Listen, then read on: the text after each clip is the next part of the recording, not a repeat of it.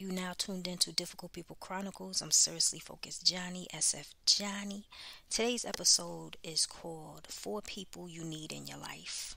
When we were younger, for some of you all, we was younger, like elementary younger or high school, you had certain types of people in your life. You had the friend that party hard, always waking up late in the afternoon, like after 4 or 5 o'clock on a Saturday, but will party hard during the week or party hard on weekends. You had the friend that was just always in the streets. For some of you all, you had the friend that smoked 24/7. Some y'all might have had a friend that didn't have common sense. Some y'all had a friend that you just couldn't take advice from.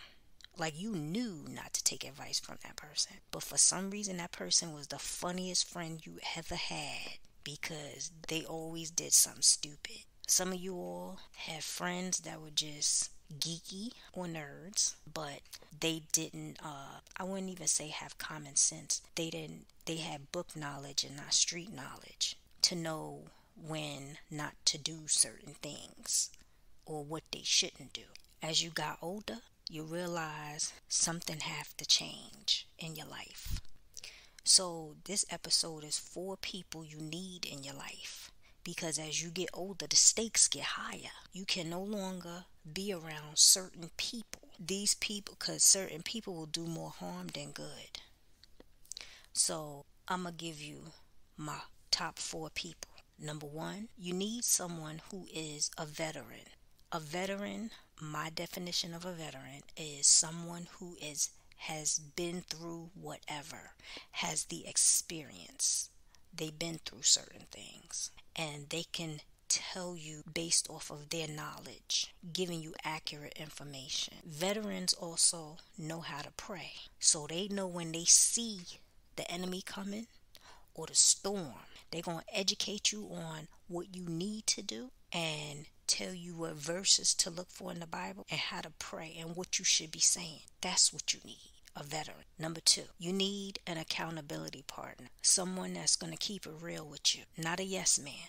Someone that's going to keep it real with you. You don't need someone that's two-faced, that's going to stroke your ego. You need an accountability partner because when the stakes get high, you're going to need to be responsible and own up to some of the things you do. Number 3, you need that one person that's going to talk you off the ledge. And I'm just saying, for some of you all, when I say talk you off the ledge, I don't mean that you're going to jump. I feel like, well, this is just me. There's 2 types of people on that ledge. There's the one that's on the ledge that if you piss that person off, they're going to push you over. That's the one that has anger issues. Then you have the one that's so depressed that they want to jump. You need a person in your life that's going to talk you off that ledge. That when you get angry, they say the right things to calm you down and they make you snap out of that anger mode and come back to reality. You need that person that when you're depressed, they know how to sit down. Sometimes they could be a veteran too, but they know how to pray for you or say the right things to lift your spirits. Number 4, you need someone that's going to listen to you, because sometimes you have people that you tell them your story, they tell you theirs, and then before long they don't remember yours. So then when you ask a question, they don't have no idea what you're talking about. Then you have to go through the whole story all over again. You need someone that's going to listen to you, because sometimes, to be honest, like myself, I can have a situation, and as long as I talk to someone about it or talk it out loud or whatever the situation is, I already have an answer for what I'm going to do. So I really don't need the advice. I kind of already know what I'm going to do. And I feel like these are the people that you need in your life when the stakes get high. And all 4 of these people in your life, when the stakes get high, they have to be authentic, because if they are not real, then they ain't gonna matter.